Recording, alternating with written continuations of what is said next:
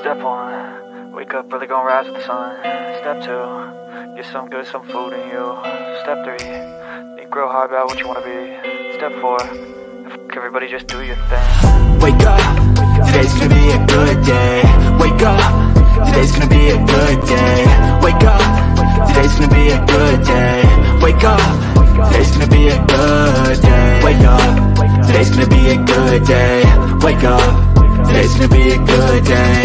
Wake up, today's gonna be a good day. Wake up, today's gonna be a good day. Yo, set your affirmations, aspirations. I got shit to do, the aftermath of preparation. Good food, good mood, blood in circulation. One step at a time, yeah, that's how you make it. Set a goal you control and the steps you take them. I try to pick one thought, have some concentration. And if I make a mistake, it's called education. I try to do this every day, call it replication. Wake up, today's gonna be a good day. Wake up, today's gonna be a good day. Wake up, today's gonna be a good day. Wake up, today's gonna be a good day. Wake up, today's gonna be a good day. Wake up, today's gonna be a good day. Wake up, today's gonna be a good day. Wake up, today's gonna be a good day. So life ain't easy, yo, I think there's a reason though. Ups and downs, just like every different season, yo. Sometimes I'm high, other times I'm barely breathing, though. I always gotta fight and hide from the demons, yo.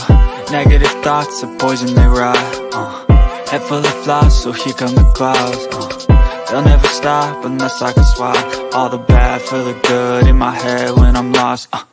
Yeah, so I'ma fake it till I make it. Positive thoughts are overtaken, I got patience. One day at a time is how you operate a cadence. A flow, you grow, you show yourself a foundation. Stay away from all the shit that causes temptation. I know that I like to do it cause it's sensation. I live my life in my head like a narration. Don't expect greatness, do my best, man, I'll take it. Wake up, today's gonna be a good day. Wake up, today's gonna be a good day. Wake up, today's gonna be a good day. Wake up, today's gonna be a good day. Wake up, today's gonna be a good day. Wake up, today's gonna be a good day. Wake up, today's gonna be a good day. Wake up, today's gonna be a good day. Wake up early, gonna rise with the sun. Step 2, get some good, some food in you. Step 3, think real hard about what you wanna be. Step 4, everybody just do your thing. Hi, Bullhorn Betty. Thank you for my shirt. Welcome to the Bullhorn Betty Kids Club.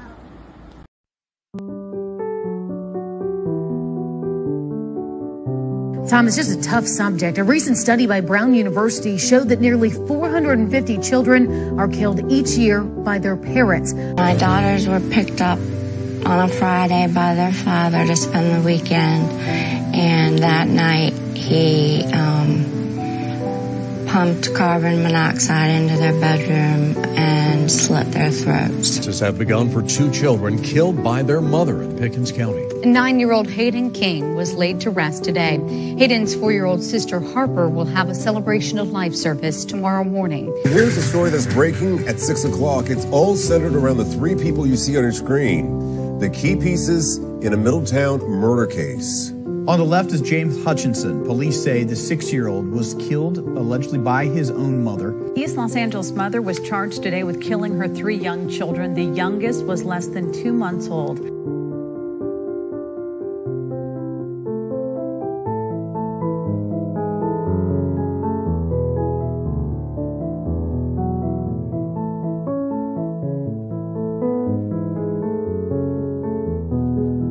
At 6 with breaking news. Good evening to you, friends. Greg Merriweather along with Elizabeth Vow. Our top story today, that precious little 2-year-old right now. 2 people are facing charges accused of murdering little Nevaeh Allen. Investigators found the 2-year-old dead in Mississippi after several days of searching. One of those blamed in her death, the girl's mother, Lanaya Cardwell.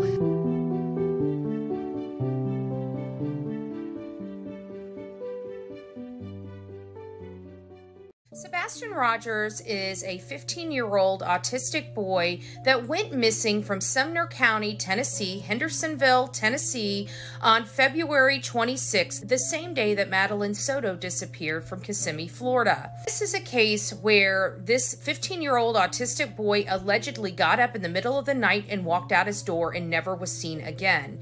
Many people that have autistic children understand that this is a weird analysis of what could happen, especially when you have an autistic child that is not a runner. He always has his feet covered. Let's leave it like that. He always puts something on his feet to go outside, and he just vanishes. There were videos that went out that said that something was flashlights in their backyard. People are looking at the stepfather, Christopher Proudfoot, because he's had DCS in his life in the past. He's going through a custody battle in New Mexico, which has allegations of spousal and domestic violence abuses inside the home. The Sumner County residents are calling on extra resources to help search and aid in Sebastian's return. Nobody knows where Sebastian is. We've got people out. Many people believe Chris Proudfoot has something to do with it, so they're running along his path of travel to find out anything, any possible dumping sites for Sebastian. We know we just had the Cajun Navy over there at Riley Strain's case, and a TikToker with 92,000 followers is begging for the Cajun Navy to get involved in this case as well. So, is it possible? Could Christopher Proudfoot be associated with this? Did he come home that weekend? He's saying that he stayed in Memphis the entire weekend and never came back home to his wife or his stepson. What is your thoughts on this case? I am going out there sometime next week to start aiding in the efforts for the search, as well as bringing my platform to bring awareness to his case. I hope you guys support those efforts, and I will see you guys real soon. From the East Coast to the West Coast, we are everywhere true crime is. We are asking for the public's help. We are searching in the woods. We are doing what it takes here on the Bullhorn Betty channels to find answers to the most alarming cases we have been watching on the news. I can tell you personally that I have traveled this entire country seeking these answers and bringing that content right here to you here on the Bullhorn Betty channels and Bullhorn Betty Crime Stories. We are happy with the work that we've done. We've brought many answers to the public, and we have defied mainstream media in our pursuit of the truth in these cases. We will continue to work. We will continue to fight for these victims, and we will continue to tell their stories here on my channels. Welcome to the Bullhorn Betty brand of channels and the Coffee Club. Thank you for your love. Thank you for your support. And more importantly, thank you for allowing me to bring these victims' stories to each and every one of you, advocating for each of these victims. God bless you. God bless America. And more importantly, God bless our victims.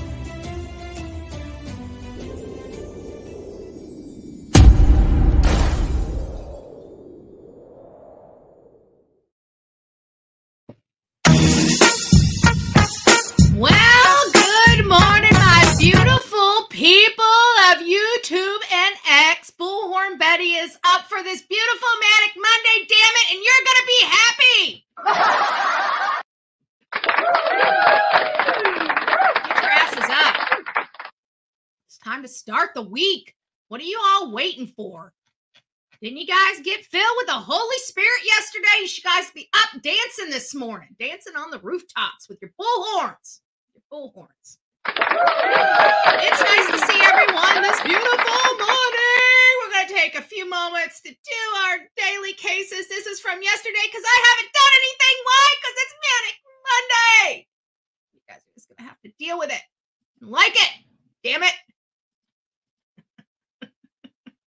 Good morning, everyone. So this is my Reader's Digest version of our daily breaking case updates. And we're going to be starting out this morning with Michael Monkey Vaughn. Michael Monkey Vaughn is a little boy that went missing on July 27th, 2021, shortly after the Summer Wells case. Stacy and Sarah Wandra, neighbors on the other side of his development, have come under heavy fire from law enforcement because they believe they know exactly what happened to Michael Monkey Vaughn. To this day, nobody has been arrested in connection with his disappearance or his death. Rex Heuermann is on the chopping block today. We're discussing him. We haven't discussed him in a while. This is the Gilgo Beach serial Killer, right? So he has been accused of unaliving 4 sex workers back in 2000, late 2000s, and now he is in jail. But here's the kicker. His wife divorced him, or is in the process of divorcing him, rather, and now she is kind of supporting him and seeing him on a weekly basis. Her name is Asa Ellerup. And I've got to say, I'm a little perplexed over this. And his victims are Melissa, Megan, Amber, and Maureen. Maureen being the 4th one in the most recent charge that Rex has received. Alec Murdaugh is caught lying on the polygraph. As part of his plea deal in his financial crimes, he was required to undergo a polygraph test to confirm that what he's saying is true and accurate. Well, he failed, and now the feds want to renege on his plea deal. Brian Koberger, his attorney, is doing some wonky stuff, reaching out to the jurors. This is related to the beautiful University of Idaho students that were slain in their off-campus housing. And now the judge is putting a kibosh on Ancy Taylor reaching out to any further jurors. Volunteers for the Elijah Vu case are hopeful, and they are still motivated, and they are still searching for him and not giving up hope. Madeline Soto case, no new movement in it. Nobody has been arrested for her disappearance or her brutal unaliving where they found her on the side of the road. Her mom's boyfriend, Stefan Stearns, is still behind bars. Kylie Strain, autopsy was a little weird. Family has ordered a second autopsy. They want to know why his clothes were missing and why there's no water in his lungs. They're still not saying foul play. They just want more details. Lastly is Sebastian Rogers. This is a 15-year-old autistic boy that we have a search party right now searching for his whereabouts. His mom and stepfather have come under heavy scrutiny, but there is no evidence leading anybody to believe anybody is involved or that a crime was committed. However, things are not adding up, and we are fighting for any answers and, of course, to bring Sebastian Rogers home safely. If you enjoy these breaking news updates, please don't forget to like, share, and subscribe. And if you'd really like to help our channel grow, please consider becoming a monthly sponsor with a monthly TikTok subscription. God bless.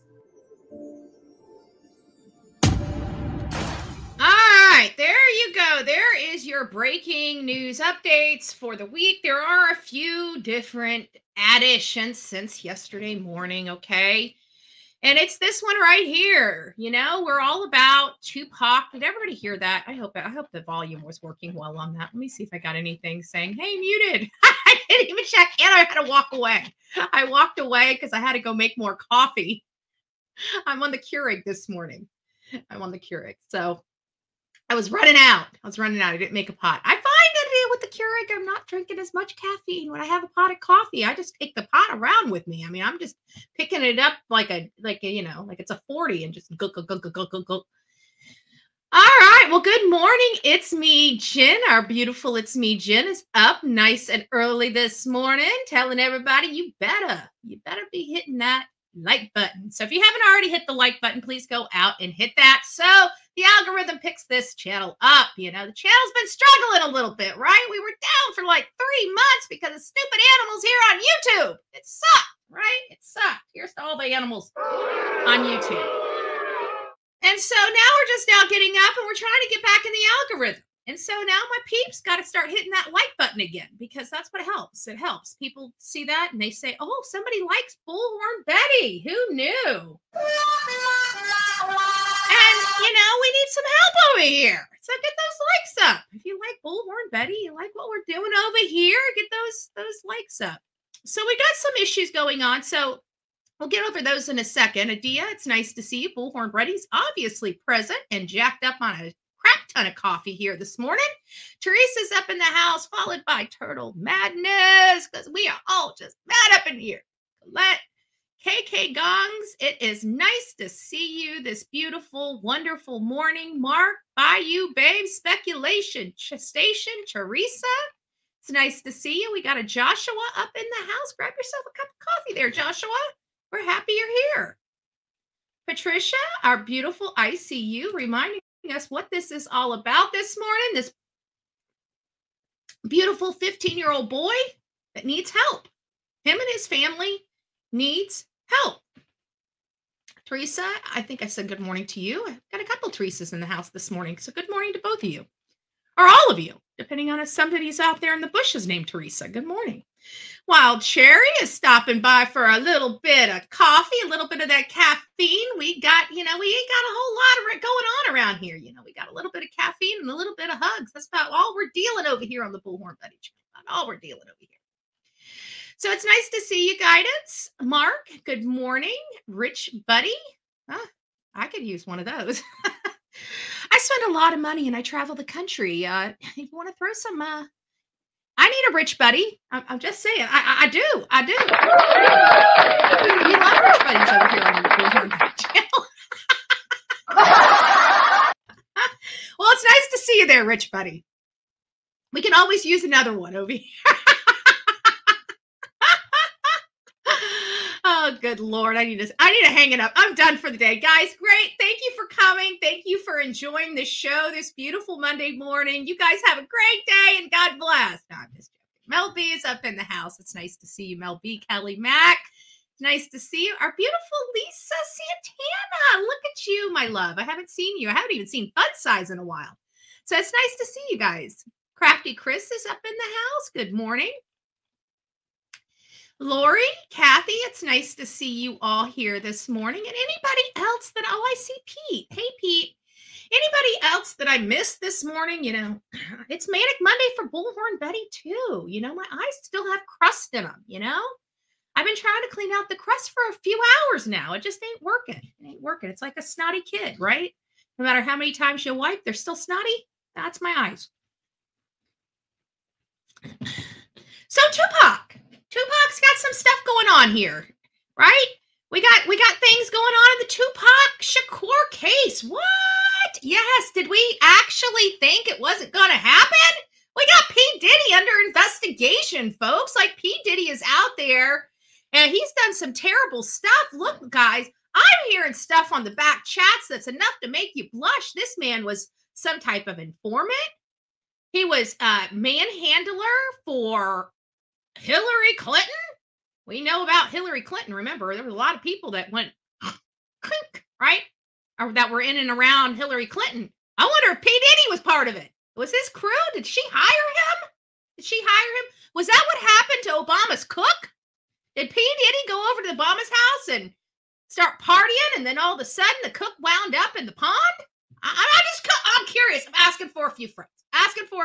I'm sorry. I don't understand this politics stuff. Never heard of the stuff in my life. Didn't know this kind of stuff existed. Didn't know they had strong men. I didn't know they had hitmen. Hell, I didn't know they had men that set up these little girlfriend events and parties and some unsavory stuff. I approve. So I don't know about all that unsavory stuff. I should quit lying, right? We know my history. I'm a prude now. Once upon a time. Hey, Diddy, what's up? No, I'm just joking.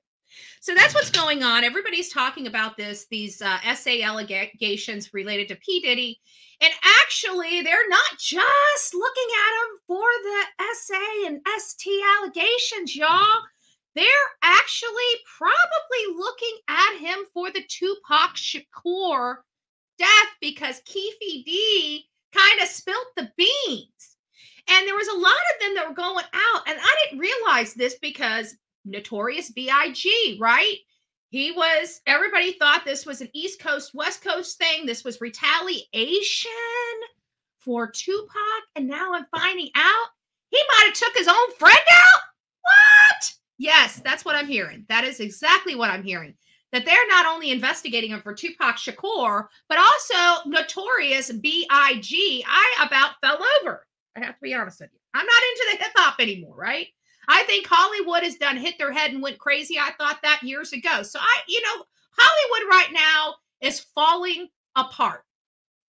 I really truly believe Hollywood right now is falling apart. They're falling apart because people aren't buying their line of crap anymore. They're not as influential. Why? Because people are tired of their shit and went to social media. You know what happened with news? People got tired of their shit. And guess what? They went to social media. You know what's happening in Hollywood? People are tired of their shit. They're going to social media. They're watching crazy people like me, right? To entertain their souls. To entertain their souls. But I truly believe we're going to see a lot more unwinding in Hollywood. I think that this is something that's been going on for many years. I think this elitism, this control that they've been working with for all of these decades, I think are finally coming to an end. I think we did find a lot of stuff with our investigations in 2020, a lot of stuff. I believe P. Diddy, if you want to know my personal opinion, is a political hit. I absolutely do. I think it's a political hit because he's been in control for a really long time, helping change the dynamic and controlling people in Hollywood with threats and intimidation for support for certain initiatives, political initiatives. These are hip hop stars. Why in the world are they in politics when they could give to what's about it? The reason why I don't like Hollywood is because I think they are the most deranged lunatics of people for our children to be idolizing. I think they're sick in the effing head, if you really want to know my truth. I think there's a very limited amount of people that take their platform seriously. I think it's so very easy that they just dive right in when they are known. They are doing anything and everything willing to keep that control, power, and money.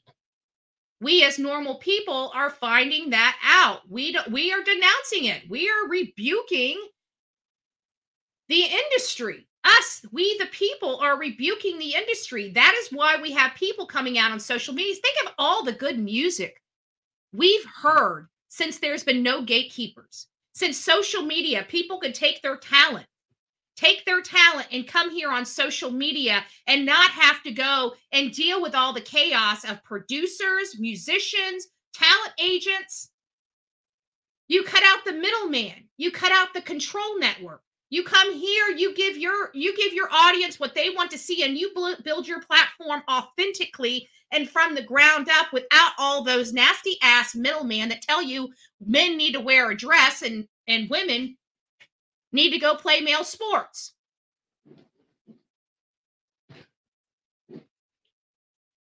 All right, done with my diatribe. It's time to get on with the Sebastian Rogers case. Sebastian Rogers is a 15-year-old boy. He's an autistic boy that disappeared from Hendersonville, Tennessee on February 26th, or at least we think.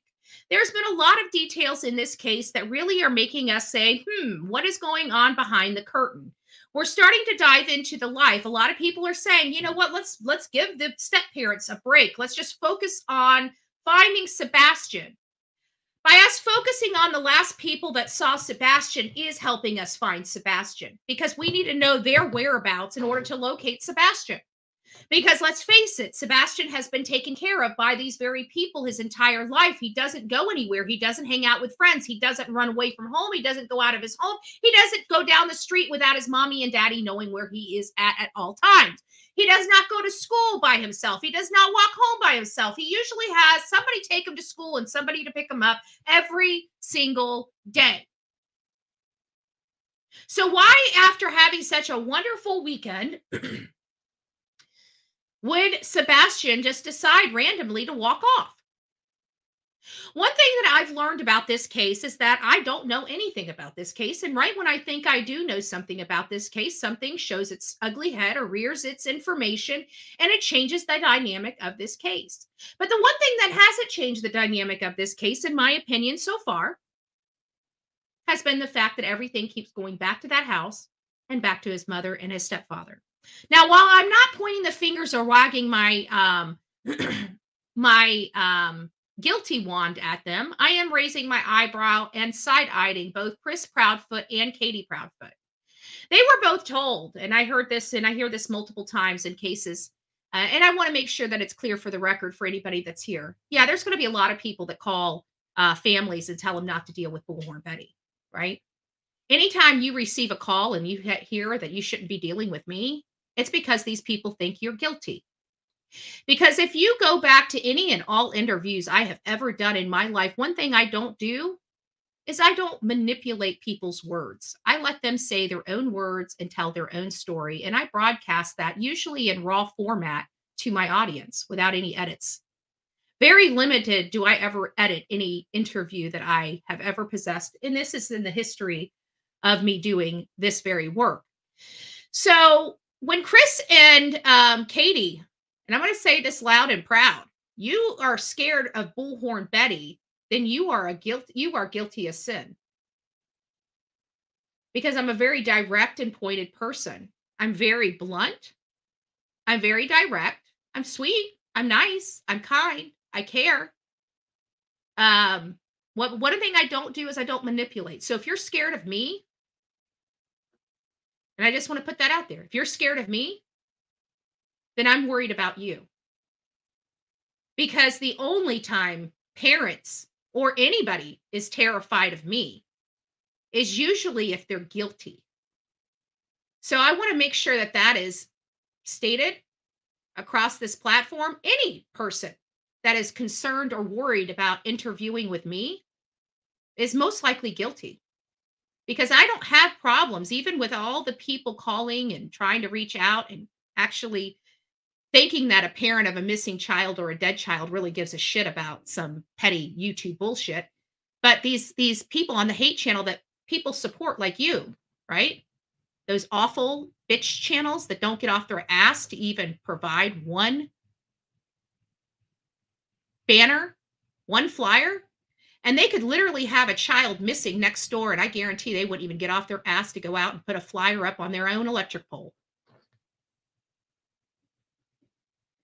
But they would literally prevent somebody from getting help, real help from somebody that's there, boots on the ground over some petty YouTube bullshit. Do you think these people care about the outcome of the case? Do you think these people care about whether this child is found or not? Do you think these people care? No. They care about their name. They care about going against me at all costs. They don't care who they hurt doing it. And these are people and channels that you choose to support. So I'm hoping that you guys choose a better life and stop supporting these people that literally abuse parents. Abuse parents when they're going through the worst thing in their life, the worst event of their life. Abuse them. How are they abusing them? Because they're calling them and getting them worried when they're already freaking worried about their kid. Do you think they give a shit about YouTube stuff? For the idiots in the freaking back that keep doing this to the parents and keep putting more pressure and hurting them. Oh, they don't care about that. Anybody that knows that these channels are reaching out to these families for petty YouTube bullshit, if you are supporting that, you are supporting the abuse of a victim. And shame on you. And if you don't like me, good, change the channel, because I don't like you if you do this type of stuff. I don't support that. Nor do I reach out to these families. Nor do I reach out to these family members. I don't reach out to them. I want to be very clear here. So when people are reaching out to them to abuse them, that's exactly what they are doing. They are reaching out there to hurt them even further. And you guys sit there and support that bullshit. It's sad. I don't reach out to them. Everybody thinks I reach out. I don't reach out to these people. You know how I get my interview? Let me tell you how. Let me tell you, animals in the back, how I get my interviews. They reach out to me. I know you don't understand that because you always have to go get her because nobody knows who you are. Nobody likes you. Nobody knows who these channels are. These echo chambers, these little 15,000 channels that are just mean and bitch. Do you think Sebastian Rogers' case care? Do you think his father gives a shit? He doesn't. He wants his son. He wants his son. And you know what they're doing? we have another creator, boots on the ground, that had been there searching with his father. And because of these animals, many people went home because of the shit they stirred. They stopped these searches. They injured this family, and any hate channel that supported this are part of the injury. And any of you that support that, change the tune, because I don't want you being caught up in being part of the injury as well.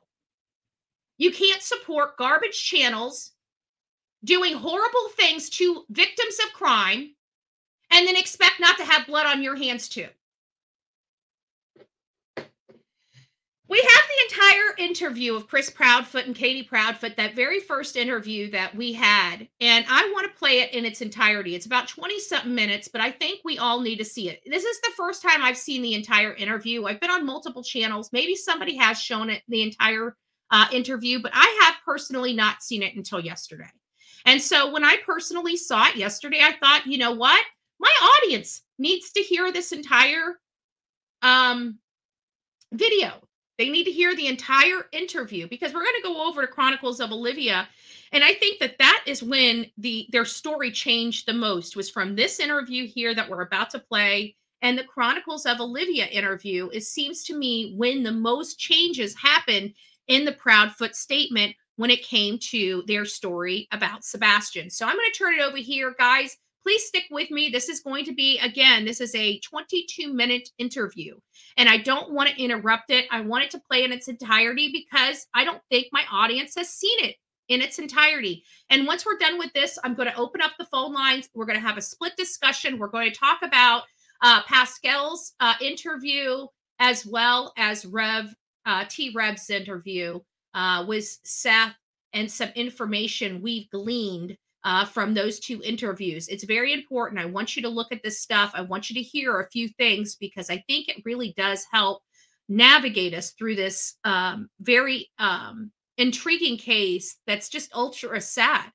because we want to have hope for this boy, but it's hard because I really truly feel that Chris did something to him. And I have two theories on why I feel that way. Even though I'm not accusing him, there's just no other explanation in my mind that works other than one of the parents did it. Seth was at work. So that leaves two other people. It leaves mom and stepdad.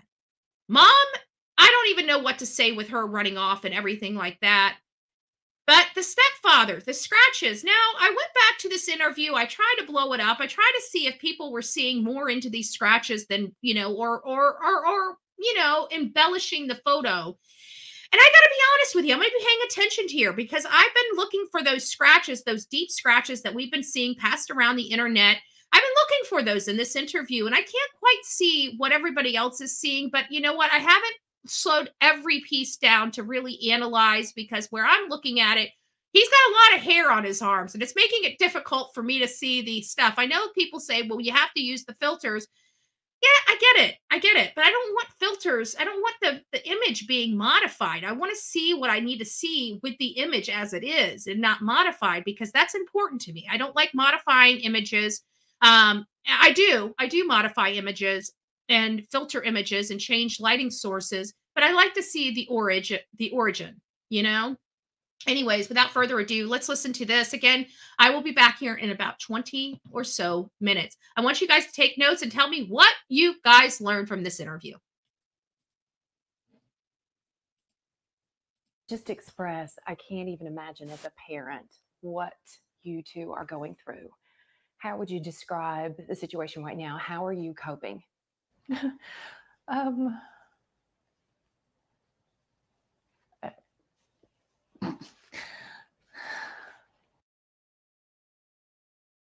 I know I said I wasn't going to interrupt, but it's that very first thing has me like, you're there for your son's missing, and here you are laughing. You don't know what to say. I mean, I understand that having cameras in your face for the first time, it's very difficult.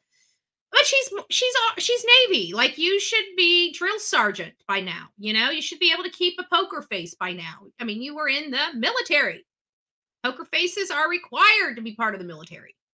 So I don't get it. But I'm not going to interrupt anymore. I'm not going to interrupt anymore. Just know I'm back here. Well, I might interrupt. Let me not lie to you guys. I might. We're on a constant roller coaster ride of helpless and hopeless and many other emotions all in one, and it's a never-ending roller coaster. It doesn't stop. It won't stop until he walks through the door. I wouldn't wish this on anyone.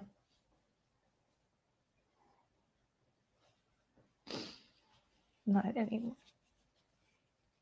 Hey, Crazy Bunch. I know we're about keeping hope alive. Nice to see you, I'm sure Hobby. that's in there nice somewhere. To see you. Oh, yeah. He's going to come home. He's going to walk through that door. See, it's that right there. Okay, I told you I wasn't going to stop, and I stopped again. Here, look at this. I just can't get through this, okay? We're just going to have to deal with me. We're going to have to deal with me. Good heavens. Heavens to Betsy. It's Monday. It's Monday. So it's almost like they're convincing themselves that the situation is going to be better in the end. That's what has me stumped. That's what's always had me stumped with this, is that the image of them feeling as if this is going to be a better outcome than it was going in. And I just don't like Chris with all of this. You know, I think it's because I now have a major bias against Chris because of Nina's interview. Like whatever I had for Chris before is like amplified and on steroids 1,000% because of the fact that he's just everything is now skeptical in my mind when it comes to him. That's why. That's why. And this street will be flooded again with family and relatives all waiting to. Lori, it's nice to see you. Love him. Gamer, good morning. That boy's going to have more friends than he knows what to do with when he comes home. See, they're trying to convince themselves that this is going to be better. I don't know. So here we are, 8 days now searching for him. Walk us through that 8 days. Sunday night. Now, I want you guys to consider this. This has been 8 days, okay? I told you I wasn't going to stop it. I can't even get through the first 2 minutes of it. I know. God forgive me, right? God forgive me. I'm not trying to lie to y'all. I'm a mouthy person, okay? Just stop it. I need some help over here. I need some help. Help me, Rhonda. Help me, Rhonda, right? But it to me, with everything that they're saying so far, they're trying to embellish this, how things are going to be a lot different, how things are going to be better, and just putting this in the mind. I don't like their behavior in this interview. I really don't. Let's go back can I go back just a little bit? Hold on. Let's go back. Love him, and that boy's going to have more friends than he knows what to do with when he comes home. I still don't like that. I just don't like the way they said that. I don't know why. It just never resonated with me well. So here we are, 8 days. Oh, that's what I was getting at. 8 days. So this is the way that Katie Proudfoot and Chris Proudfoot has acted at 8 days. So their child's gone. They don't know if their child ran away or whatever. You know, they're a little nervous. They're getting a little frantic, right? But now it's been over a month. Katie and Chris's behavior hasn't changed. They're no more frantic, no more concerned, no more, outspoken than they were when this happened. As a matter of fact, I went and looked at Katie's Facebook. No post since like the middle of March about her son. No post. She's on the news trying to convince everybody that they're doing everything they can to find their son, but they're failing to even explain other than they're searching for him, which we know that's BS because we have never even seen them outside of their house. They're hiding from everybody. They're not going out to look for them. They're not posting signs. They're not creating search parties. They're not getting their families together to do search parties. They're doing absolutely squat while they're sitting up here saying to everybody, we're looking for him. And then when Nancy Grace asked her, why did you leave? She's like, oh, he could be anywhere. You're right. He could be. He could also be coming home and you're not home waiting for him. I mean, that could happen too. That's why you don't leave your freaking home.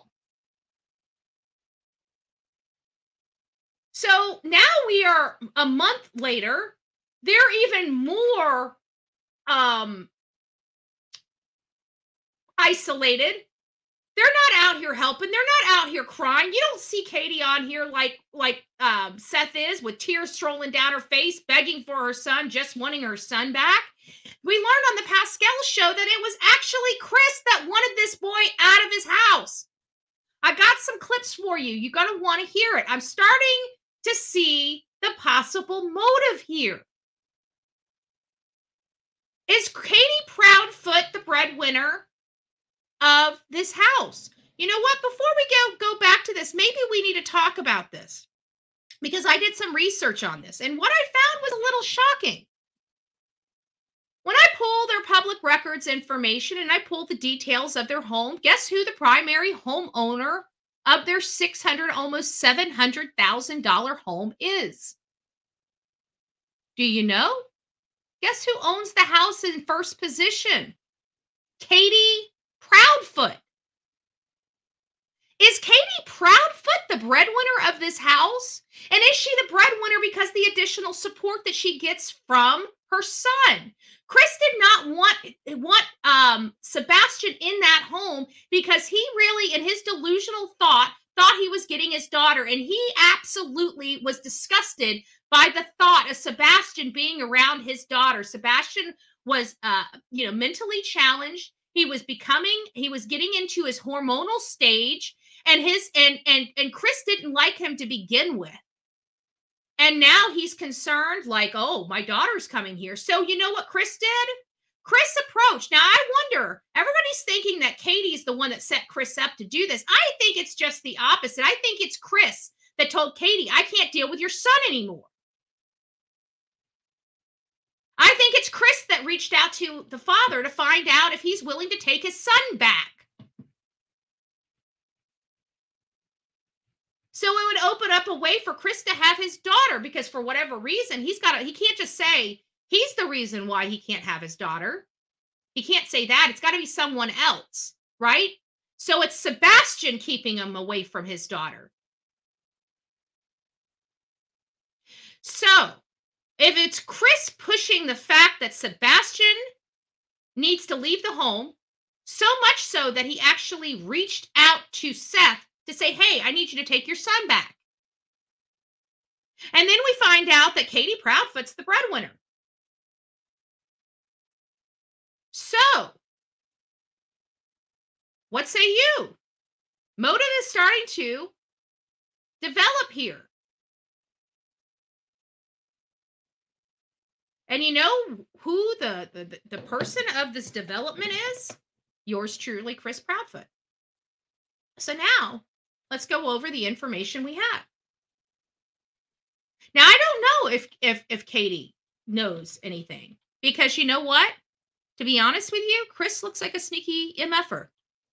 He looks like the kind of guy that would sneak in his house, injure a child while his wife is asleep so she doesn't know. Remember, he's a smart man. He's in the military. He knows in situations like this, the only person you can trust is yourself, right? Could he have been on the phone with Katie that night, knew when she went to bed, know how, because she's lived with her, know how long it takes her to get settled in, sneak in the house, hear the bop, drag him out, off he goes? Or could it be somebody else?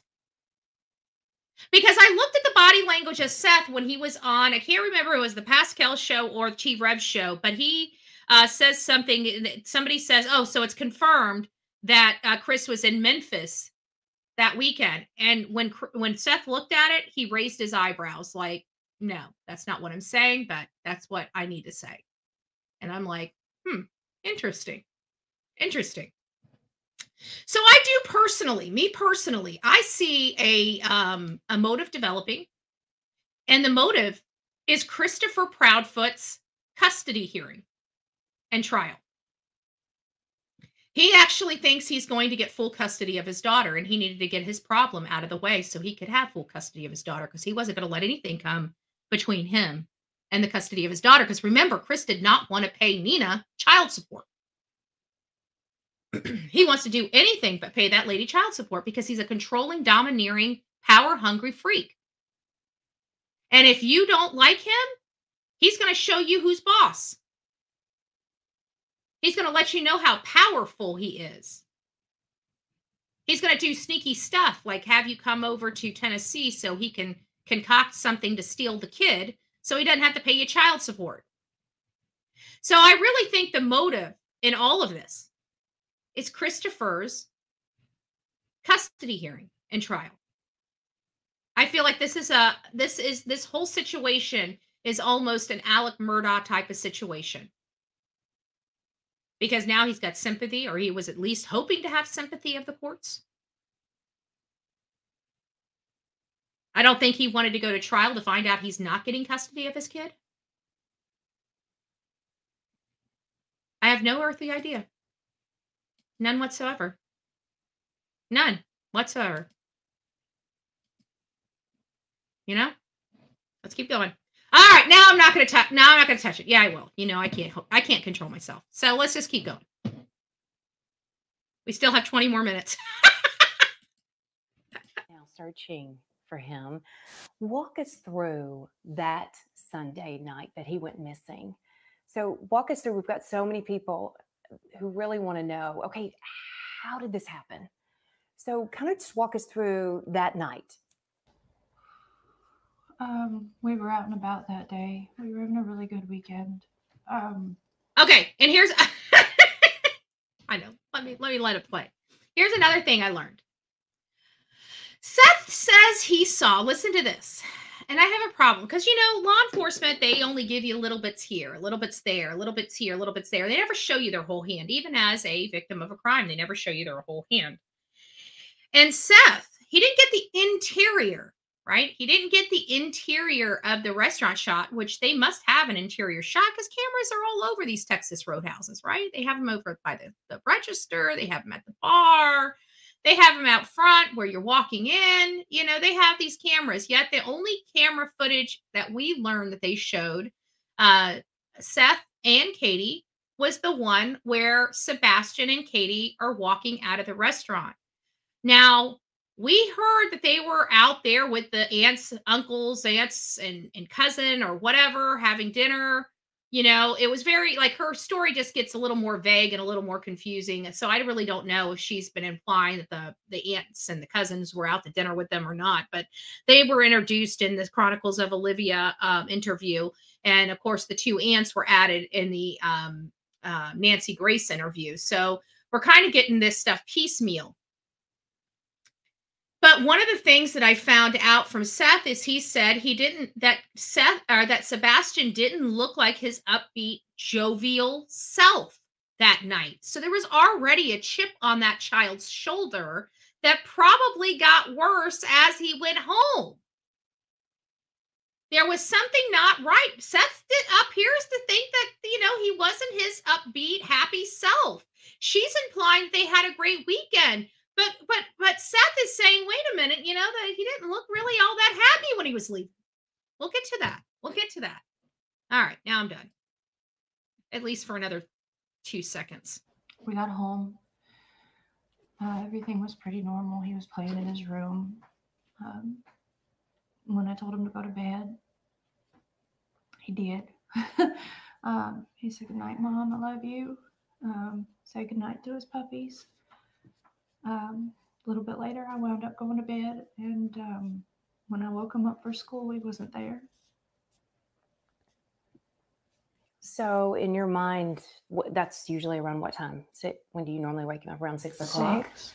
So were you instantly thinking something's wrong, or were you like, he may just be already in the shower, in the living room? I took a second and walked through the house looking for him in case he'd gotten up and was trying to get breakfast or something, because he did that sometimes. About 3 minutes in, give or take, I was on the phone with my husband. And now you can start seeing I can start seeing the scratches right here. Right here. I can start seeing this. Oh, you guys can see me? Right here. Oh, Dixie, Kentucky girl. It's nice to see you, love. Thank you. God bless you. 15 months. Holy smokes. Nice to see you. Thank you for your love and support. He said, "What do you mean you can't find him?" I said, "He's not in the house."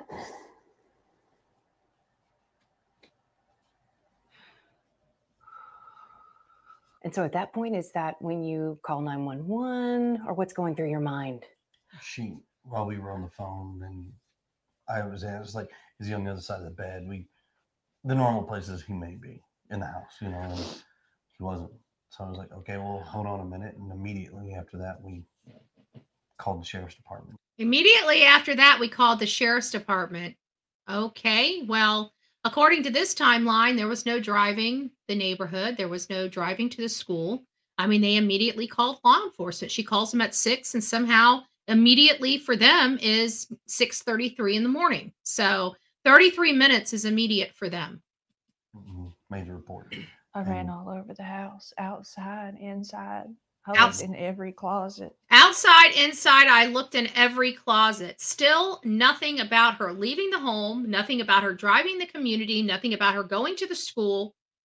Immediately called law enforcement. I just want to make sure that this is clear, folks. Within minutes, they were here. And in minutes, they were there. Here we go. So you said you were on the phone with her. So You hear how he you said, were like, at here home. we go? Like, here we go? Like, he was prepared for this? Look at his face when he said, No. okay, here we go. Responded within minutes, and here we go. So you said you were on the phone with her. So you were not home. No, ma'am. I was at work. I'm a tower crane operator, and I was working in Memphis at the St. Jude Project.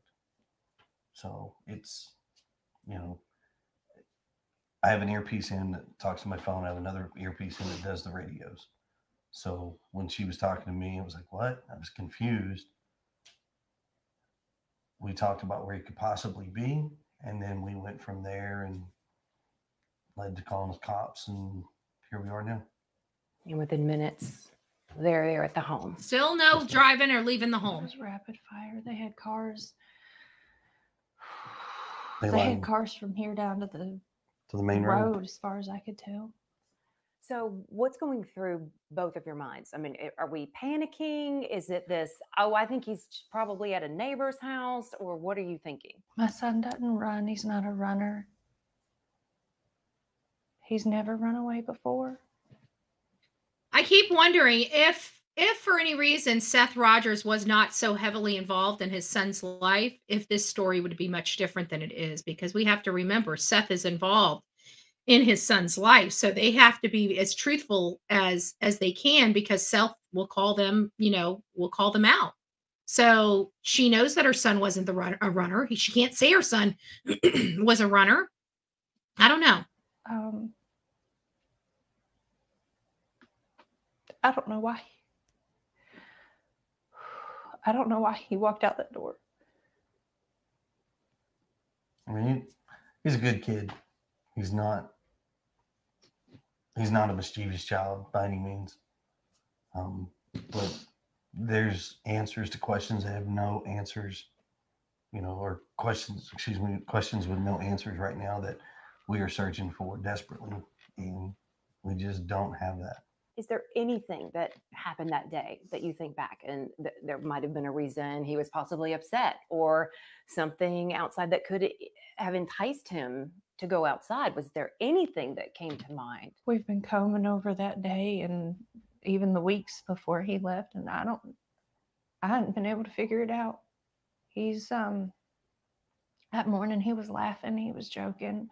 Everyone we were around that day agreed that he seemed like he was in a good mood. He was behaving.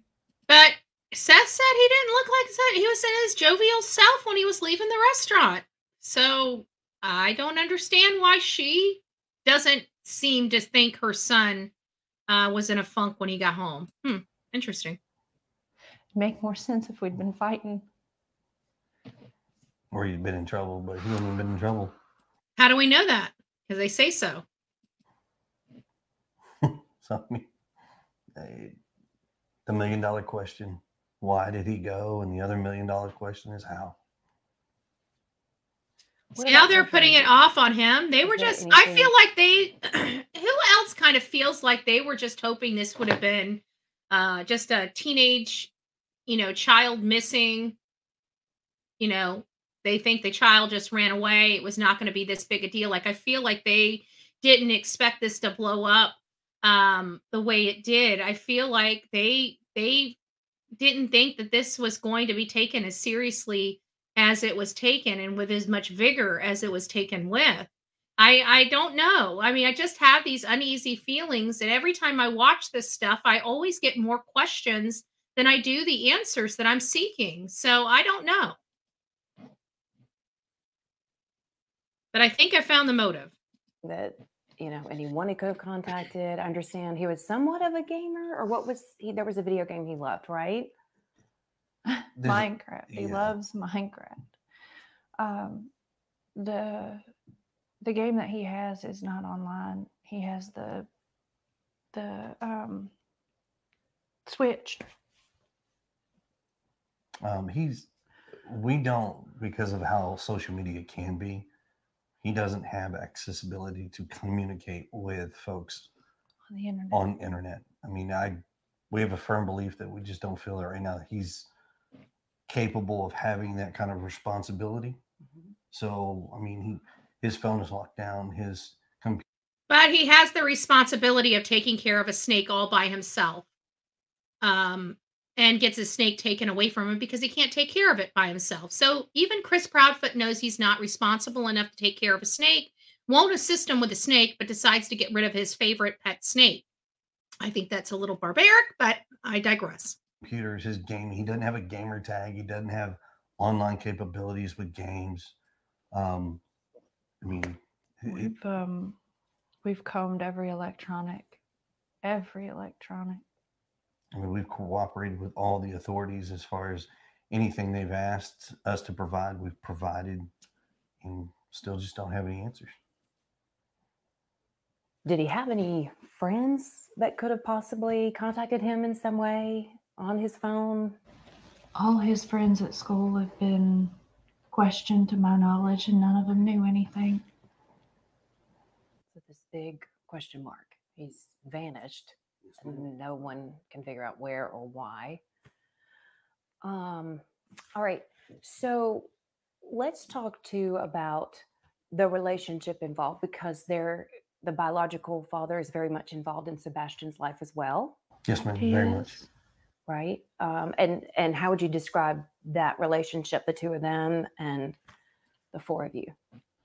It's relatively good. I mean, we talk regularly. Excuse me. Chris's face is not agreeing with her. I don't know. This is the first time I heard this. Let me go back again. In some way on his phone. All his friends at school have been questioned to my knowledge, and none of them knew anything.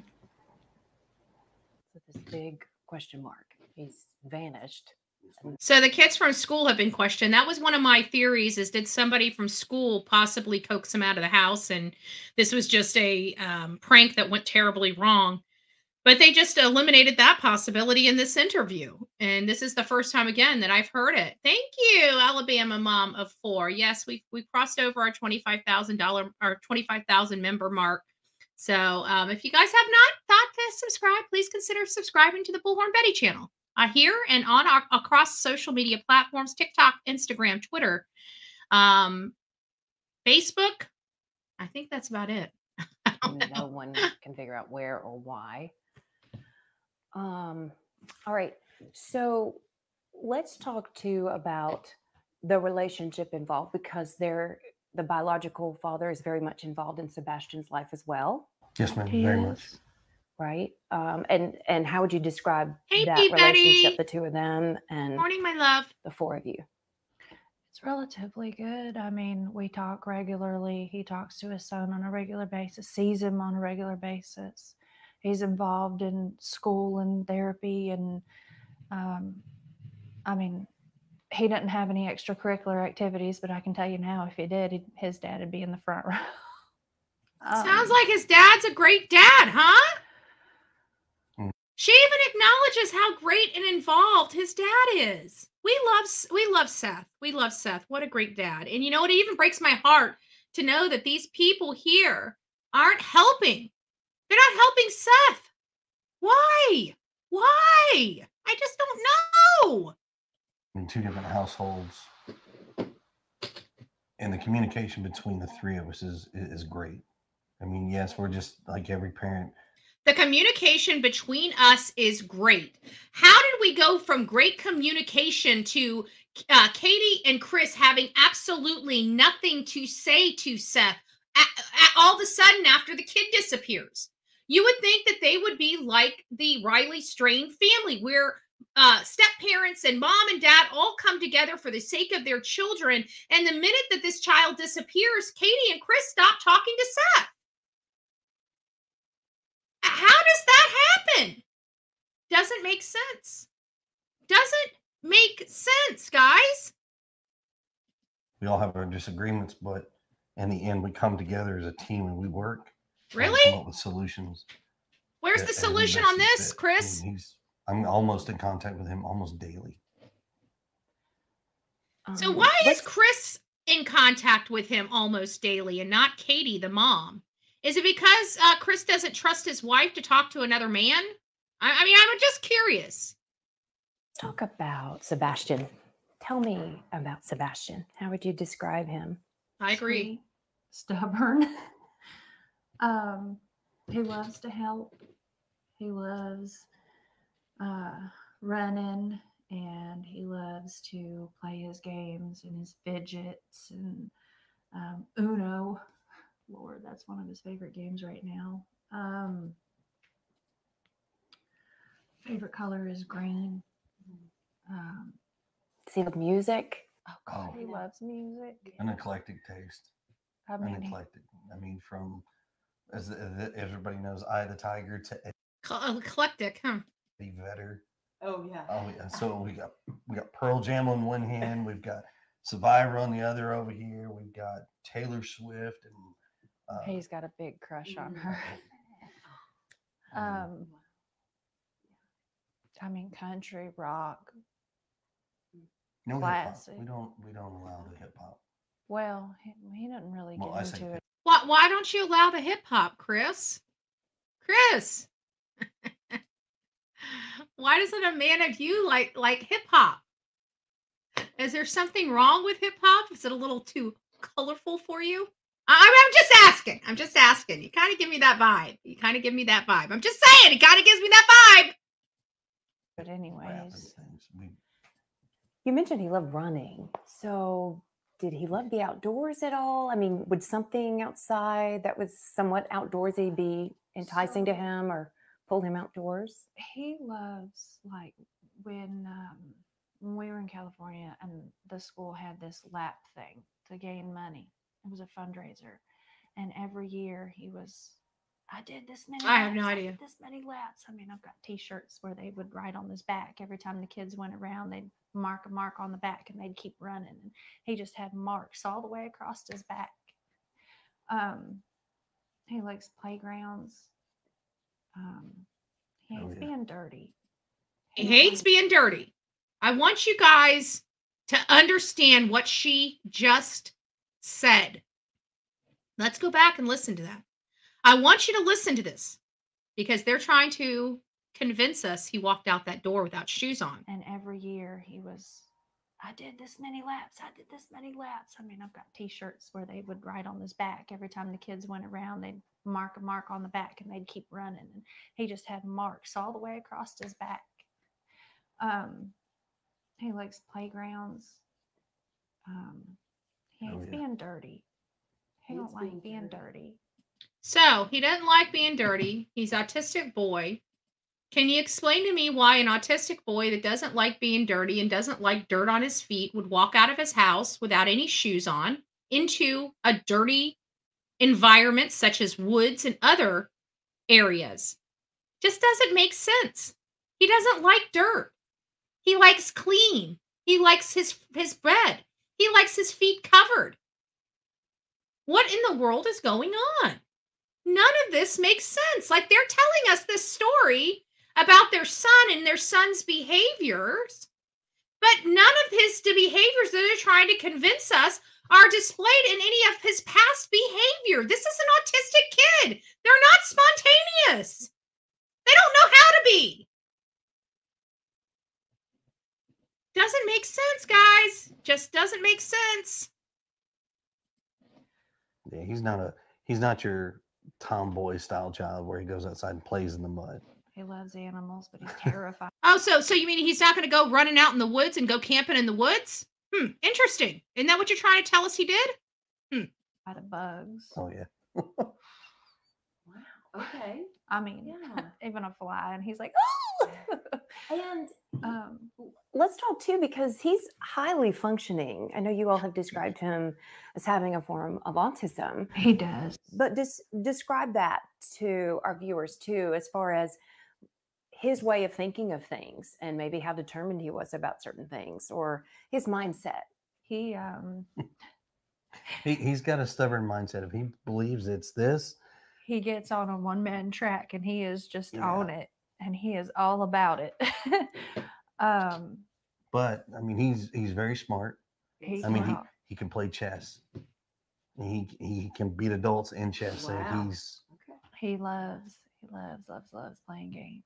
What about navigation? Like, did he have a sense of direction? Do you think he could have possibly even hitched a ride or gotten a ride on a bus or some sort of transportation? Somebody that doesn't like new experiences or new people or new things. that is a speculation that we don't have an answer for. Just directionally, he knows he could guide you from our house to his dad's house. Yeah. He could get from like this house. I think he can make it up to Culver's ice cream. He can go to Culver's. Oh, boy loves he knows malt. where Culver's is because Culver's has malt. He loves malt, extra malt. Every time, extra malt. Now, how far away does his dad live? Clarksville. His dad lives up by Clarksville. So he could guide someone all the way to Clarksville. Mm-hmm. Oh, wow. Okay. So he knows how to get to his father's house. That was interesting that we didn't hear in the first interview because they cut it.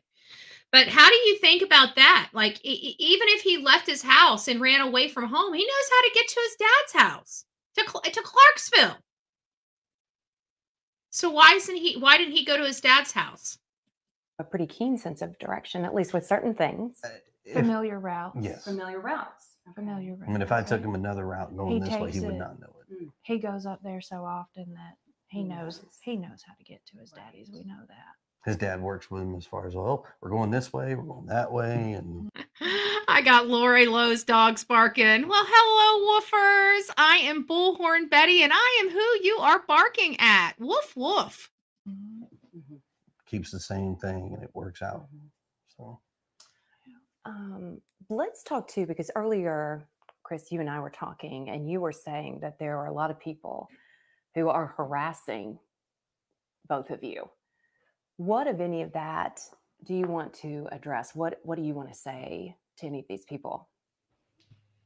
Just that you don't know. And I don't wish you to ever know. We're kind of getting a clue, babe. I would say it like this. Everybody has an opinion, you know, and it's perfectly okay to have that opinion, but you're not in this situation. You don't quite understand. I wish people would step back, take a different wide open view. I can promise you, Mr. Proudfoot, I did step back and I did take a wide open view.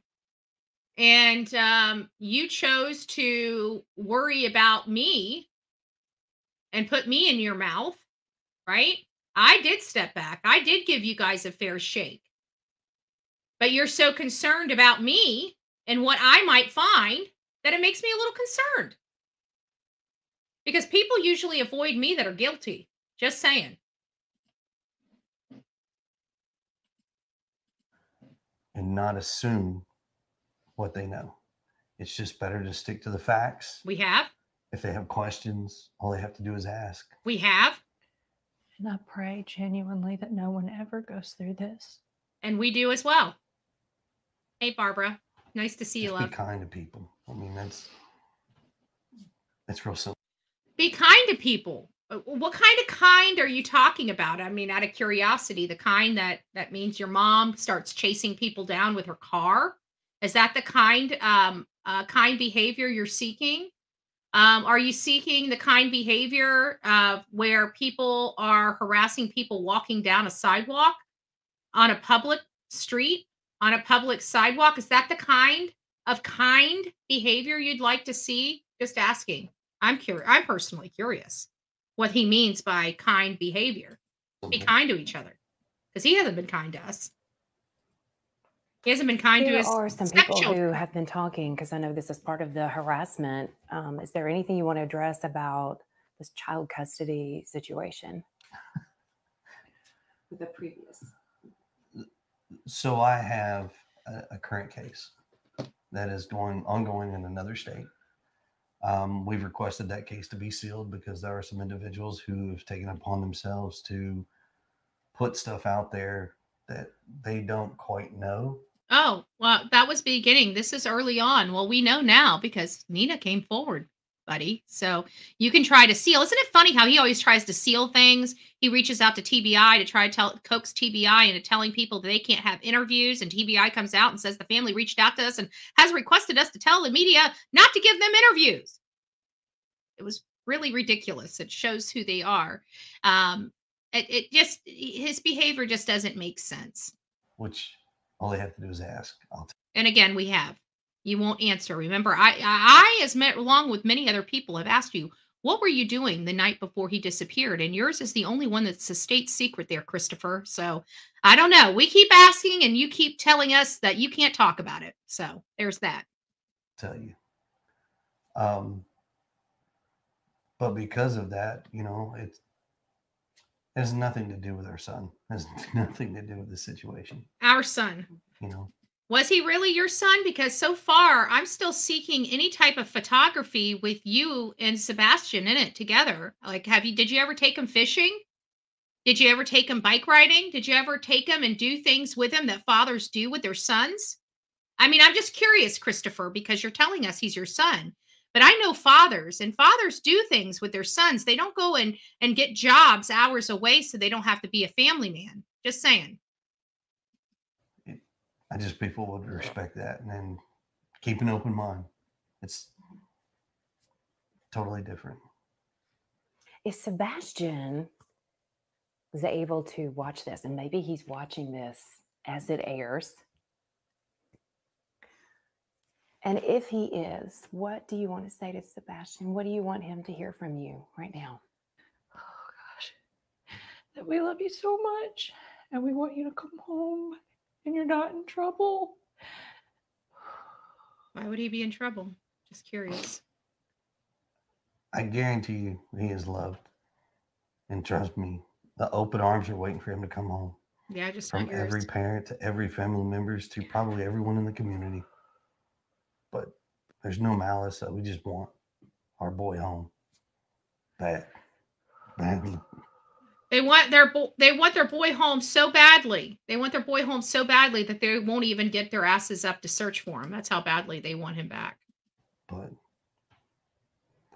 that mama's heart, I know it's daddy's too, but I feel like there's always that extra special bond. Yeah, Katie, we need you to find that extra special bond. And we need you to start taking the blinders off your eyes and then rethink your story and then give us a new story. Can you walk us through what you're thinking right now? I just want my baby to be okay. I don't know where he's at. I don't know where he's at.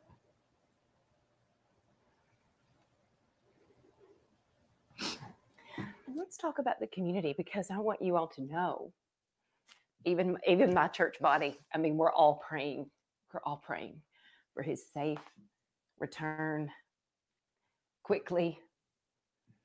What do you all want to say to the community? Thank you. With everything from the bottom of our hearts. So she said, thank you, with everything from the bottom of our hearts. Well, it doesn't sound like you're thanking us now that we've been out there and we've actually done some investigative work. It sounds like you guys aren't really pleased. I would not have imagined how far this has gotten, but there's no way to repay the gratitude, the love that we felt from the community, the prayers. But thank you. But don't stop looking. Yeah, please. My son is. Yeah, don't stop looking. We'll stop looking. Katie and Chris will stop looking. Oh, no, they won't even look at all. They won't even look, but we, the public, shouldn't stop looking, Well, we'd like you to help out. Just Just saying, for a few friends, we'd like to see your asses out there helping too. Just saying. Looks pretty disrespectful that you have everybody else out there searching for your son that you say you love and you miss and you want to come home, but your asses still haven't been out there. Haven't even been out there. Haven't stood side by side next to the stepfather they have such a great relationship with. Nothing. Interesting. Doesn't make sense. Just ain't over until he's home. So we have, let's hit on the search itself, because we know thousands of miles have basically been traced and retraced. We've got hundreds, we've got volunteers, we've got law enforcement from within the state, from without, outside of the state. I mean, do you feel like they're doing as much as they can? I mean, you all have been right there in the front seat, seeing everything that's underway. As far as I know, they're doing everything. Anything and everything has been an option. They have brought in assets and resources from various counties, potentially other states. I mean, I don't know how much more they could do, but we're grateful for everything they have done. They're amazing, but they still haven't brought my baby back. They will. They will. Like that reassuring thing. Like I don't know why I'm getting the vibe that he snuck into the house that night, unbeknownst to anybody. He's the one that wanted Sebastian gone. He's the one that didn't want Sebastian. Mom and Dad are heavily involved in Sebastian's life. There's only 1/3 wheel here that doesn't like stepchildren, and that is Christopher Proudfoot. If you guys received your Bullhorn Betty gift membership this morning, please don't forget to tell Sonia, our beautiful Sonia, thank you, thank you, thank you.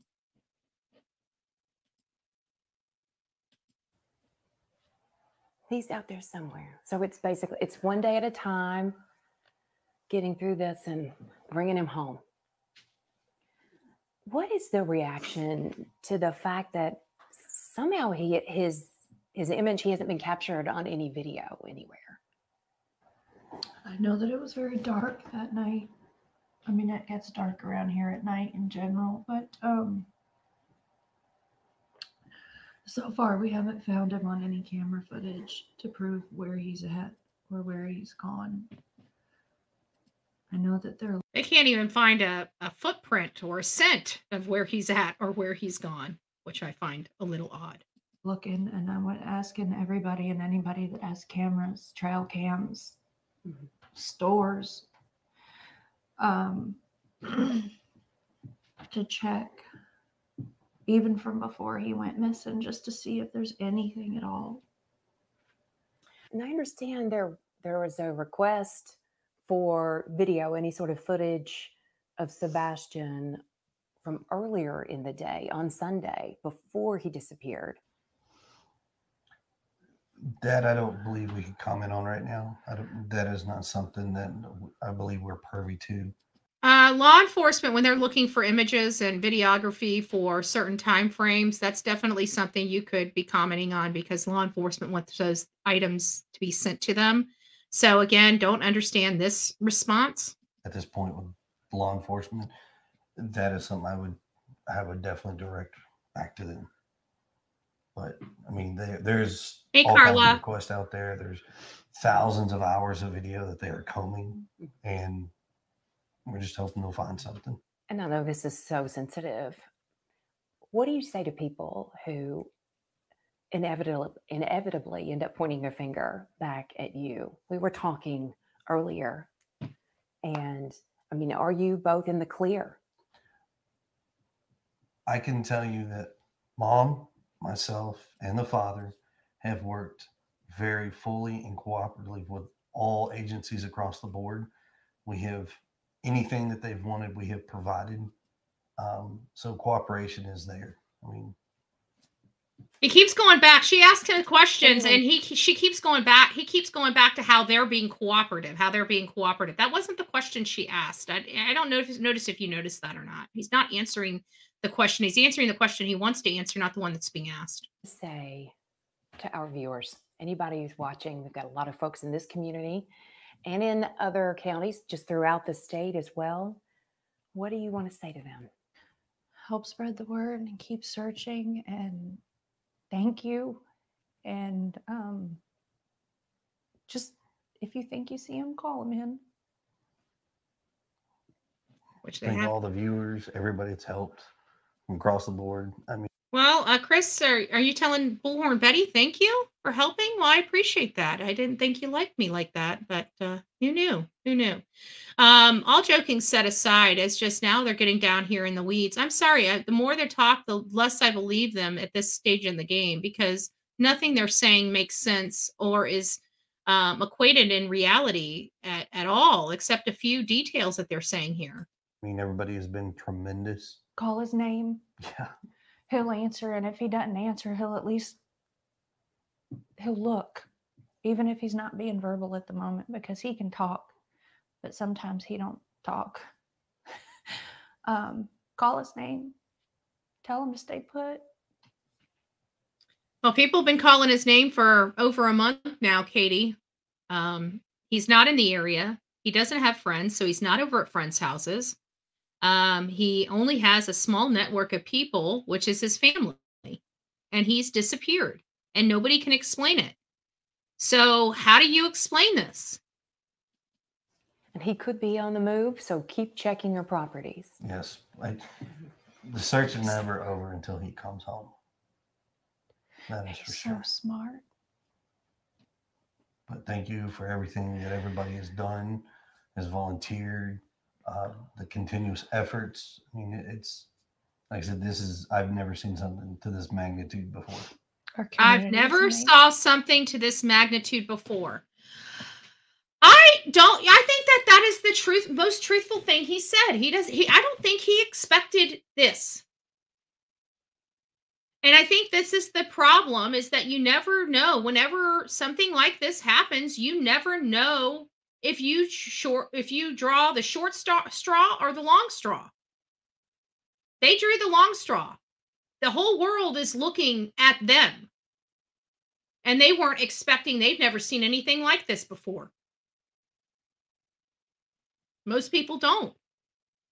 Most people don't have kids missing. And when people have kids missing and didn't have anything to do with it and they walk out the door, they're usually found fairly quickly. But this one is perplexing because it's been a month, over a month. And nobody has seen this boy since the day he allegedly walked out when he doesn't like dirt and left without shoes. It doesn't make sense. And whether or not those scratches on Chris's arms are from the dogs or not, let's face it, he's the only one that has any type of injuries on his person since the day that the Sebastian disappeared. Doesn't make sense. His is the only timeline that's so top secret that we can't know about it. He's trying to convince the world he was so far away, there's no possibility of him doing it, yet his is the only timeline that can't be known. Doesn't make sense.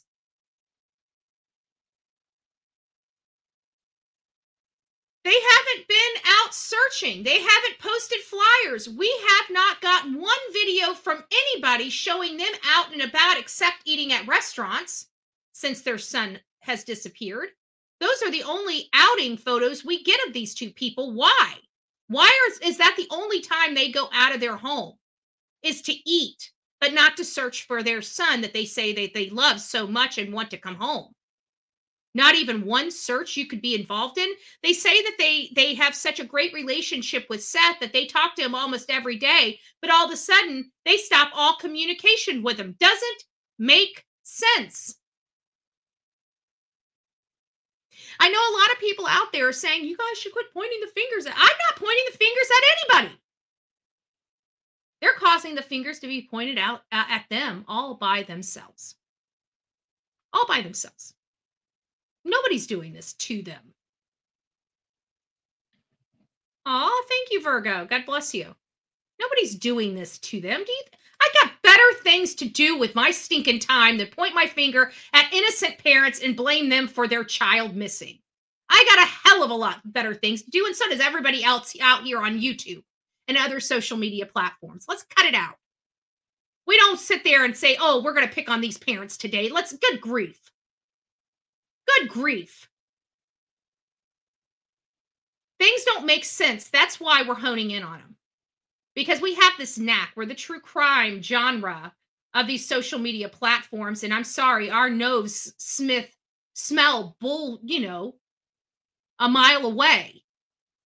And we're sniffing a bunch of cow dung right now. It doesn't make sense.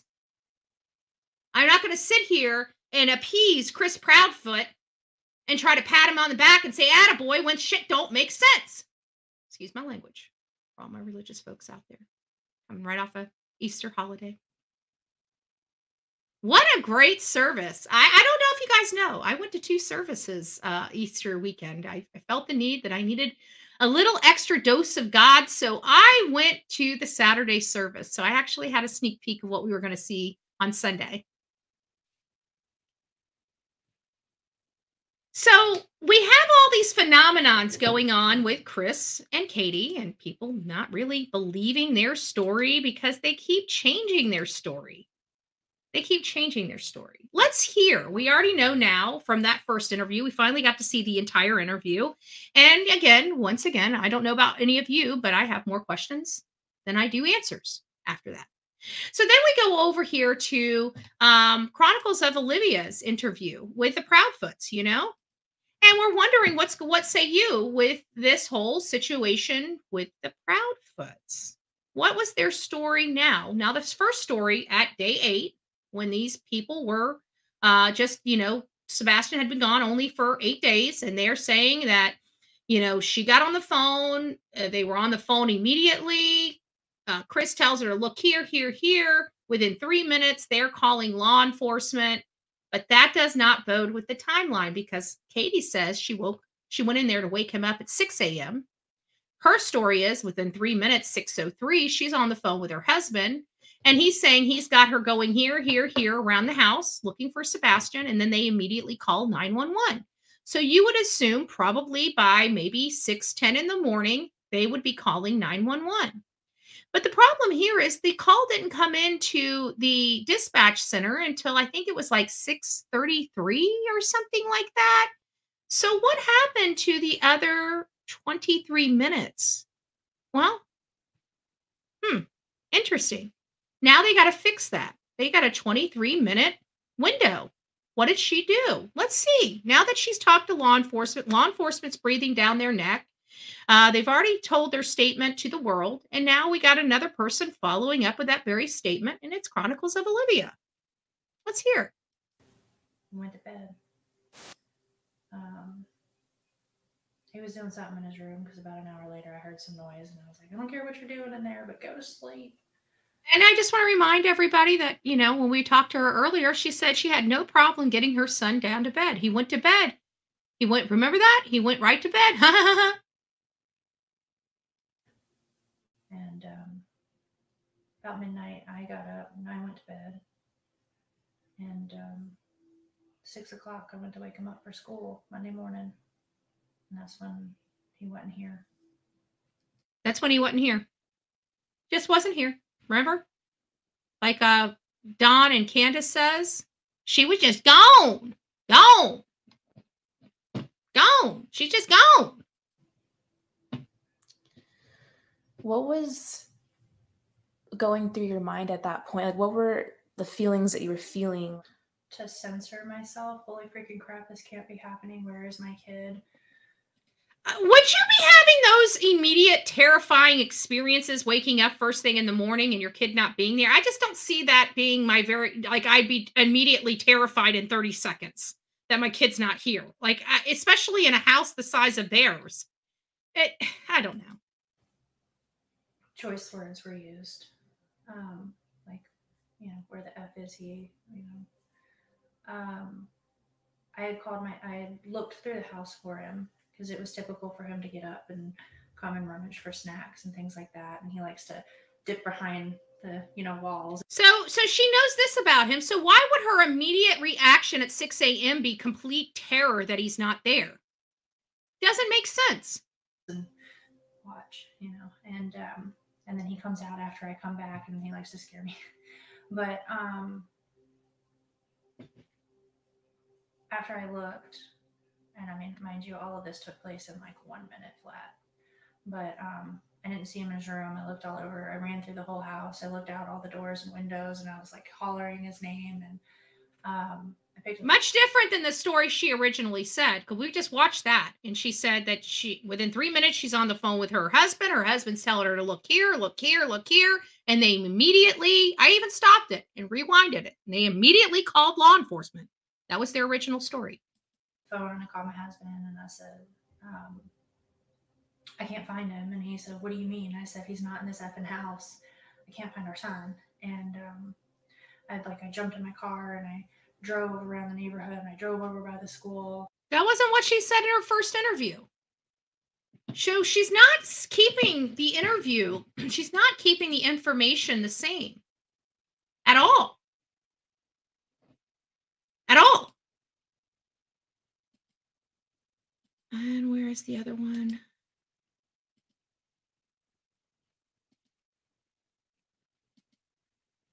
And then we hear from Nina. They had warned me. They had said, Nina, be careful, because Christopher is coming up with a plan with his mother. And they're planning on taking the baby away from you. And I was like, what? Like, thinking to myself, it can't be true from somebody that's supposed to love you, right? Like somebody that you're supposed to share your life with. Like, why would he want to take the baby away from me? Because he didn't want you to have the child support, because he's a control freak that wants to show you how powerful he is. And she warned me. But I was like, no, why would they do that? Hey, Miss Robin. So then after Faith got out of the NICU, so this is the day that she gives birth to her child, the child that Chris Proudfoot did not want. She wanted her to get rid of the problem, and she didn't want to. And so she had the child. Now he is concocting a way to take that child that he did not want away from her. And this is while she's still in the hospital after having major surgery and just giving birth to a baby. And we all know that hormones and emotions kind of just flood in for a woman that just had a child. We know about postpartum depression and other things like that. So you can imagine what this woman was truly going through, for those of you that experienced that. We were no longer staying in base housing. We were staying at one of the NBC suites down here. Then his mom came up with an idea. She goes, well, since you guys, we'll be moving to Hendersonville. And I was like, I felt like, okay, well, maybe. And he's like, well, you'll get help. You're going to get help from my family. And, but I was already getting help here from my parents, with my other two children that they helped me raise. So that I went along with it. I get back to the apartment complex, and I pulled into the parking lot, and I see Melissa just pulled in right next to me. It seems like they were already there waiting for me to get there. And then she said, I can't stay. I would love to stay, but I can't stay because I don't know what they were doing. And she does, my son gets out of her van, and then we walk inside, and I was waiting, for Faith to get there. And we weren't there but less than maybe 5 minutes. And I hear a knock at the door. And I was like, oh, great, Faith is home.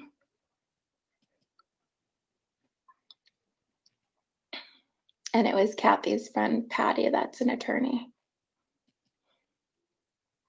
And she said, called me by my real name, Gomez? And I was like, yeah. And she said, you've been served. She said, you have a protection order against you. You can't see Faith. and Chris is filing for divorce.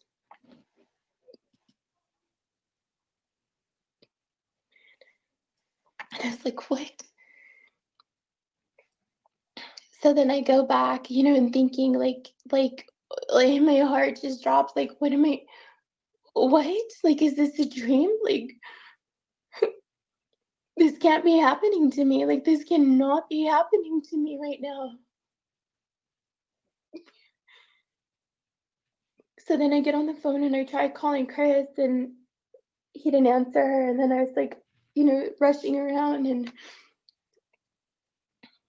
I get my kids in the truck and I go to the Gallatin police department, and I, you know, was ringing the call button.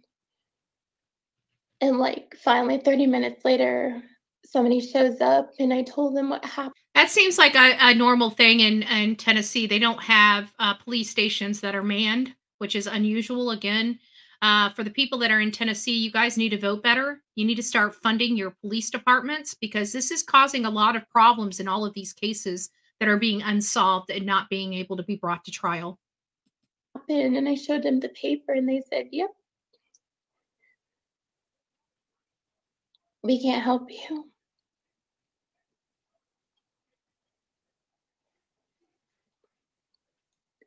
All I can think about is my baby. Like, how am I going to get my baby back?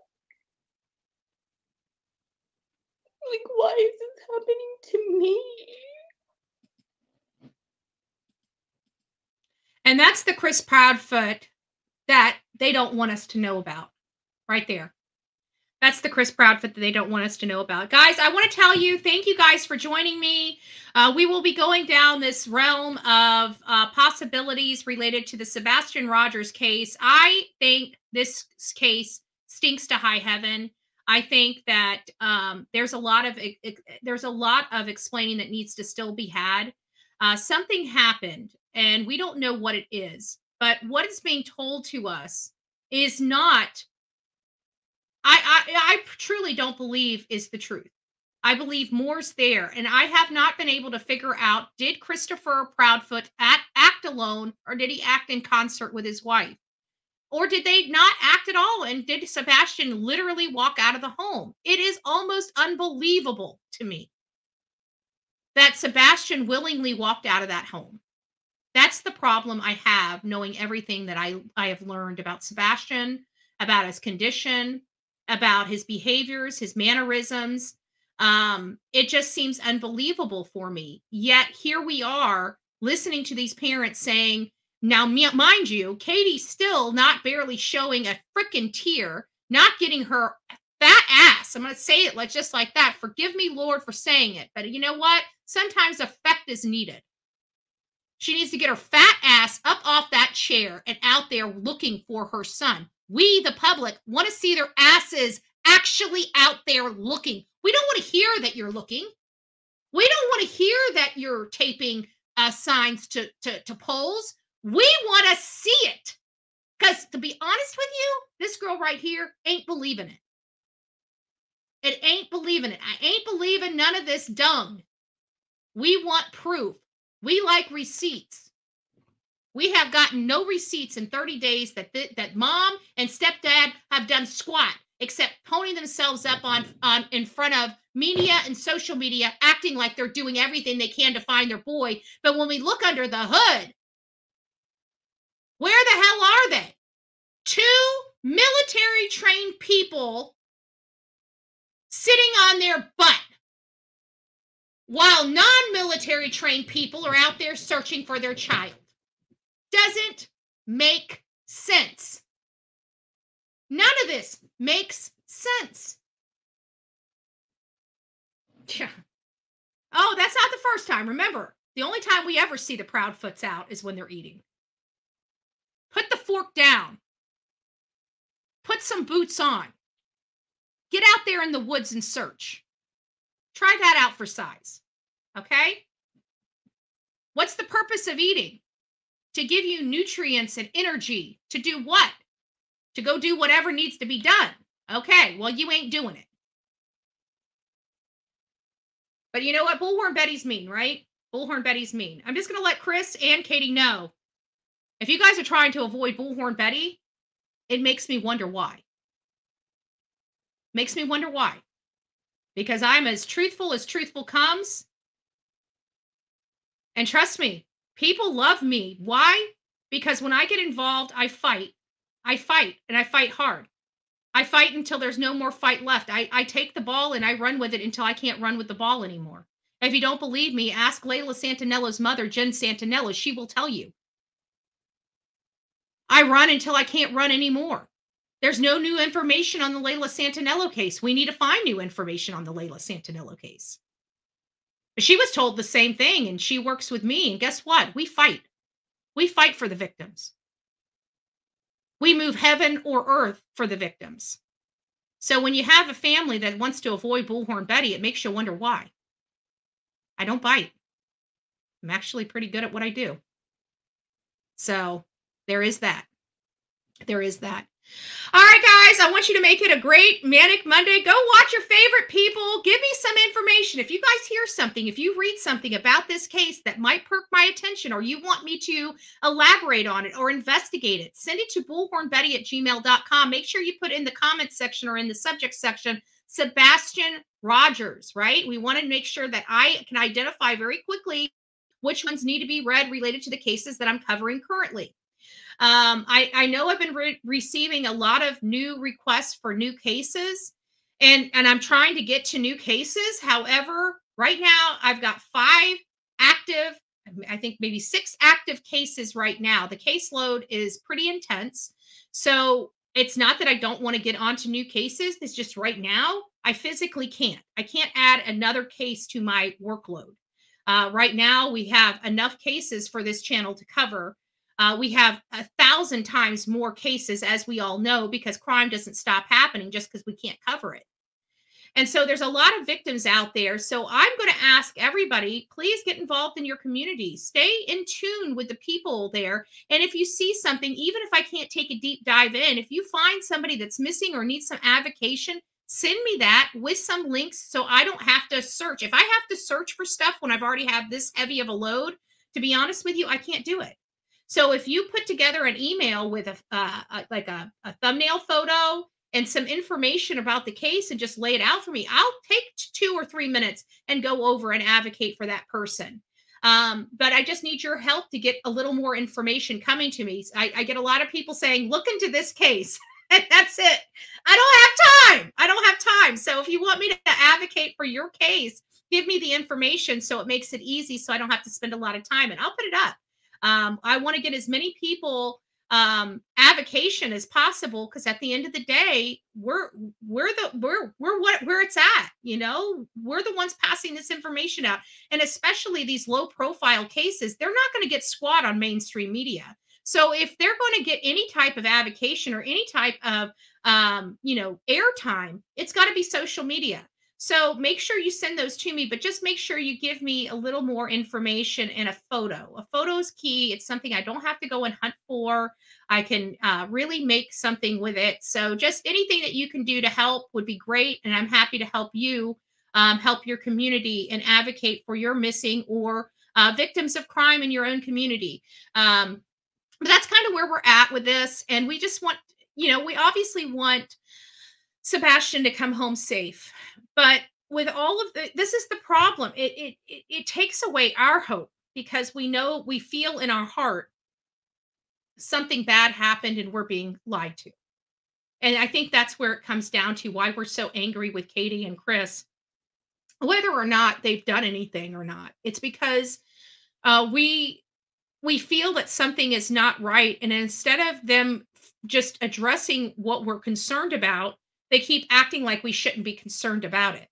And that's not how we work. You came to social media for help. We're happy to help you. We want to help you. We want to bring your son home. We want to bring your son home safely. But when you start avoiding people, start hiding from people, start running away from people and not helping, everybody's looking and saying, this is not normal behavior of somebody that's been missing a kid for a month. You want to know how we know that? Chris and Katie? Because this is what we do every single day. Every single day, we have victims of crimes and their families on our channel or covering them. And we see true victims of crimes and people and how they behave when they're missing their loved one. And we're not getting that from you. And if you want our perception of you to change, then you need to change our perception of you. It's really simple. All right, guys, you guys go make it a great day. Rock it out with your coffee beans out. If you don't know, please be fearless, right? Be fearless. If you see something, say something. An ounce of prevention is worth a pound of cure. And sometimes it's not an easy thing to do the right thing. But the right thing is what we need to do each and every time. Don't forget, we try to help people. Does that mean we help people? Sometimes we fall short, right? We're human beings. But what is in our heart? Our heart and soul is telling us to get off our butts and help. And that's what we do each and every day. I was sitting here watching or heard about this other I don't call them content creators, YouTubers, because they deal with the drama. And can you believe that they're jealous that it took us almost 14 months to raise money for a $1,400 camera? They're angry with me because our audience sponsored a camera. Now, this is coming from people that supported a channel bullying me, harassing me nonstop, and then raising almost $70,000 because this person can't keep their mouth shut. And they're concerned about a $1,400 camera. Like, I feel like that is just BS on top of BS. And we are going to be getting that lens for that camera. The camera is beautiful, guys. We have a state-of-the-art piece of equipment that I really think is going to do us some justice once we get the lens for it, right? We're going to have some great content and great videos that are going to come from that. And it's going to be there for years to come. Like, this is some serious equipment. But the difference between us is we buy equipment that's going to help us out in the field, searching for people and bringing content to you, as opposed to just you guys paying me to hear me complain about somebody for 8-9 hours a day. I don't have time to sit here and complain about people. You know what I have time for? I have time each and every day to help. And that's what I try to do. If I'm not helping, I'm working, right? And trying to find other ways to help. And so that's what I hope each and every one of you guys do. That's what I try to inspire in each and every one of you, is to just do something different. You know, we don't have to be sitting silently by on the sidelines. We can be involved. We can be heavily involved, and we can really craft different legislations and laws. Each and every one of us has that power to get out there and do good. Each and every day you get to wake up and you get to choose how you want to be, because at the end of the day, you're the only person that controls you. If you allow somebody else to control you, that's on you. So God bless you. Have a great week. And don't forget the meaning of this. I'm going to say this week, because we know we had our Resurrection Day yesterday. I know there's not everybody in my chat that's very religious, and that's okay. We still love you, and I know you guys still love us. But the bottom line is we're here for a reason. And I really believe that the majority of us have been through hell in our life, right? We've overcome a lot in our life. And when we overcome that, we want to make sure that we give that back to other people. Like, it's all about paying it forward and giving it back. And that's what I try to do. I try to show people that you can literally wake up tomorrow and literally change your whole life. If you guys knew my story and knew where I came from, you would understand how amazing and how much of a blessing it is for me to be here in front of you. Like, I shouldn't be here. I'm utterly blessed. God thought I was worth saving.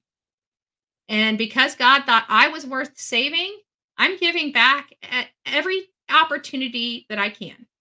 Because again, each single day that I wake up is a day that I was not entitled to. So don't take your days for granted, guys. I love you. I hope you have an amazing day, and we will see you all real soon. God bless.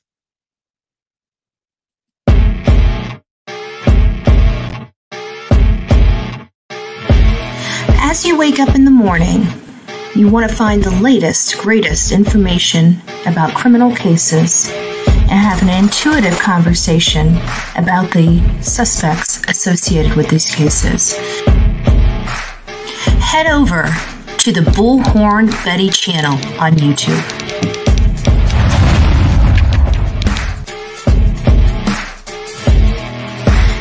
Breaking news right here on the Bullhorn Betty channel. Welcome to the Bullhorn Betty Coffee Club. Enjoy your stay and enjoy your day.